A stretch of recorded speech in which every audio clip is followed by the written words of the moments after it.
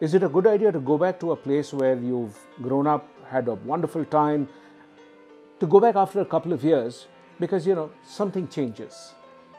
That's just what happened to me when I went back to XLRI after many years. I had finished my post graduation. I'm not going to tell you when, but it was a long, long time back. And then after a couple of years, when I went back to XLRI Jamshedpur, when I went to the town, I felt that something had changed, but then I thought that, oh, well, maybe I didn't remember it all that clearly because I was a student at XL and I didn't really step out that much into the town. So I decided to hold my judgment until I went back to the old campus. And I was so looking forward to it. I wanted to meet the old professors, go back and visit that classroom, maybe sit down there without any stress for a change. And as I went closer to the campus, I discovered that maybe, I thought I'm going to hold judgment because the first thing that struck me was the campus looked different. There were barriers there where none existed. The old tea shop had moved somewhere else. Yes, the hostel was there. That was a reassuring sign because that's really the first thing that you see as you step into XLRI. And then the taxi driver asked me a difficult question. He said, do you want to go to the old guest house or the new guest house?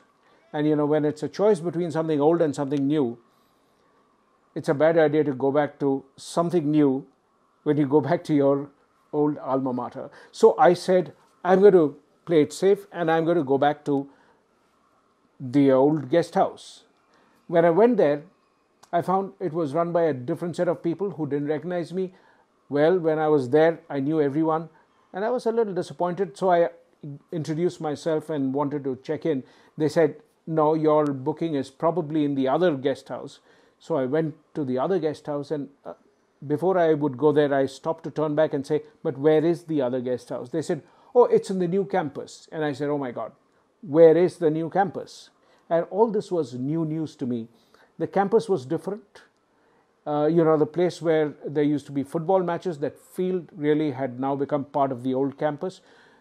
Where the staff quarters used to end the professors' houses, that now was just the beginning of what was going to be the new campus. I walked across, stepped into this new place. It was really, much nicer than the guest house that I had stayed in once, the older guest house.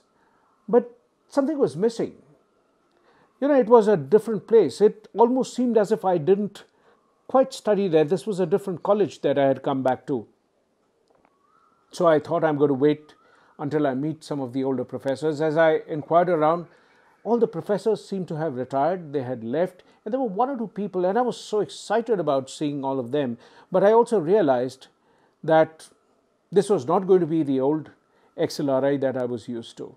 And in some sense, I don't know whether I should say it was disappointment, but certainly I felt that, a part of my childhood which was there, I should have just let it be. But then this was the real world. So I decided to reconcile those feelings and I went back to talk to some of the people who were studying there.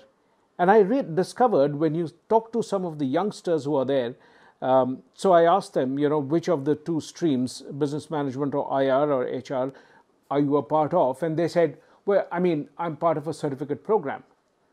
So I said, what is that? Because when I was a student there, they had the daytime course, which had two streams, and then there was the evening batch. So we used to finish it in 2 years, the daytime course students, and the others who were the working people who used to do it part-time took 3 years to complete the degree. That was about the only difference, if you ask me. And then now when I inquired about the whole process, they said, well, there is the certificate program, there is the short-term course, there's this tie-up with this particular place, and there are a whole lot of people. And I said, how many students are there? And the number that they told me really was mind-boggling. And then I also discovered that they're going to open another campus in another city. It was in some senses a destruction of that whole campus, the little dream that I had, that little imaginary place that I have written about, I have spoken about so many times. I just thought the soul had changed. So why am I telling you about this today, because you're going to feel exactly the same thing as you step into the workplace, and as this new workplace opens up wrapper by wrapper, fold by fold, you will discover that it's a different place altogether. So stop looking for the old place, because you're going to feel like me, going back to the old campus and thinking everything has changed. And you're going to keep looking at today from the lens of yesterday. And nobody wants that. Because when I was talking to the students who were there, they didn't want to talk about, what was happening at the time when I was a student. And there's only so much of nostalgia that you can take. You can say, oh, it used to be so lovely. We used to sit here for hours together and have tea. And their whole point is, okay, get it. So what about the world now? That's what they want to talk about. They want to talk about what's happening in the world of HR today. And so I was talking to them about how HR is going to have to get reinvented. That's a term we've used a lot in the past, but we didn't really know what reinvention means, because reinvention actually can mean something dramatically different. It's going to be a different workplace, that's for sure.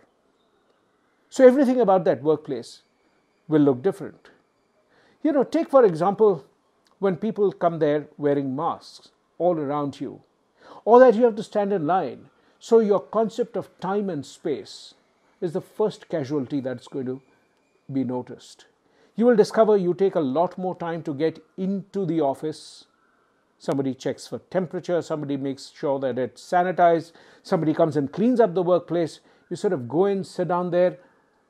After so long, if you've left a desktop there, it may not start up right away, and you are grateful that you have the IT support there, because at home when you were working, that IT support was not there.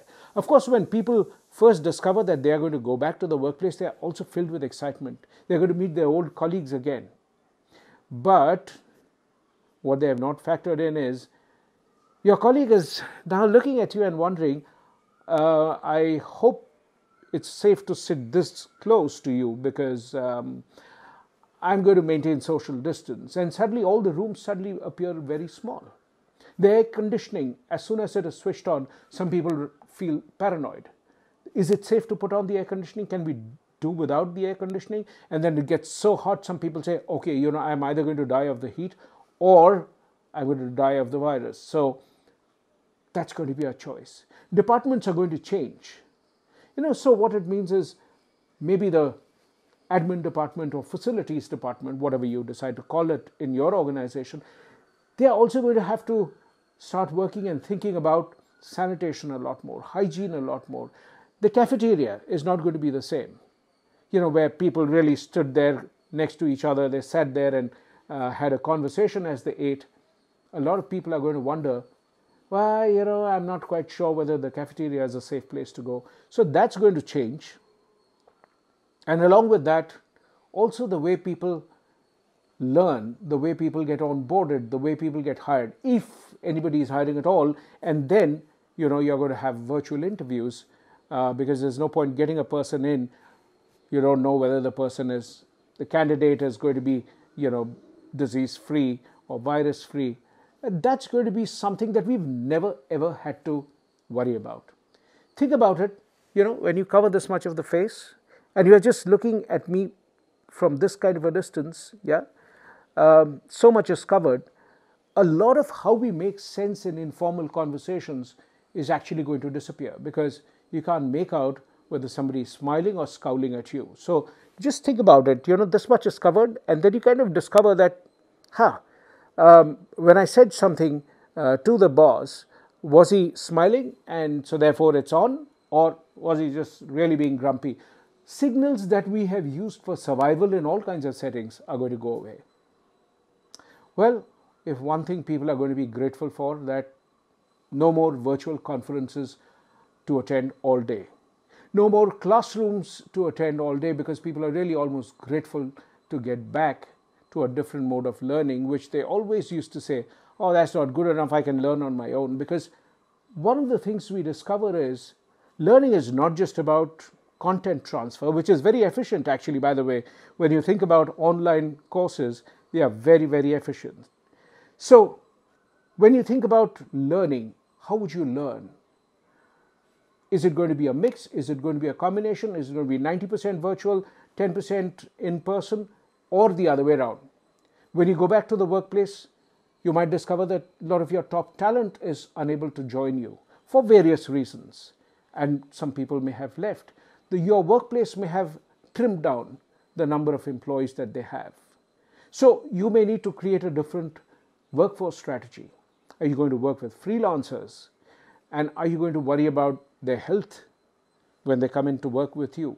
Are you going to leverage them as part of your learning and development process?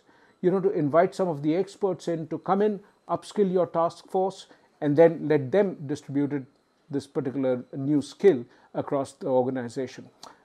Or perhaps something that someone said is maybe we are going to use our L&D budget to distribute infrastructure so that as and when people need to work from home in case of a shutdown, sudden shutdown, they should be able to do that without letting work suffer.